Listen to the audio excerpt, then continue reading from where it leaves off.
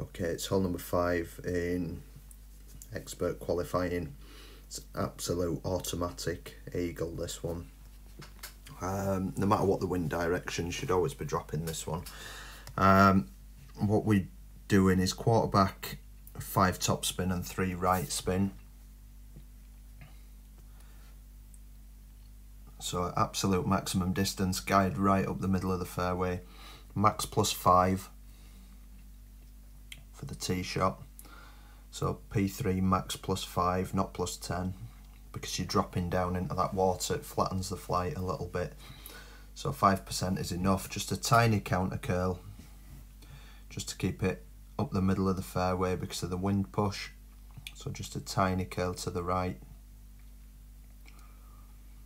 And this, the roll on this can go absolutely anywhere. You can hit like an upslope or a downslope. You see I get that glitchy roll and it rolls out to 338, and that'll leave me a 19% slider. Easiest thing to do, there's a big margin of error, is just use the slider, just eyeball it. I don't need to length my club on the second shot because I already know what to set it at. But the best thing to do is just use your slider.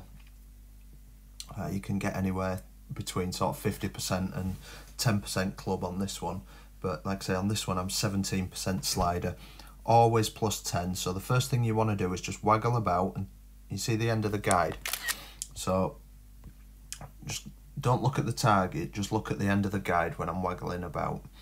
So waggle about, you can see it's not moving, the end of the guide stays in the same position, so I'm setting the spin and then I'm waggling again, and what I'm looking to do is getting the end of the guide touching the hole so that when I waggle it about it stays touching that hole. So you can see there I'm just moving it about and it's just sticking on the right edge of the hole. So then +10%, and like I said, this one was 17%, 19% slider, and then just a tiny counter curl against the wind, and this one's going to drop 100% of the time. So no matter what distance you're at, you'll need to change the spin accordingly. You can't always play sort of one top spin or one back spin, you've got to change it accordingly depending on the distance.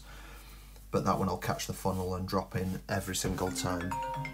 So that's, there you go, just getting a phone call there. That's how to play hole number 5 in expert.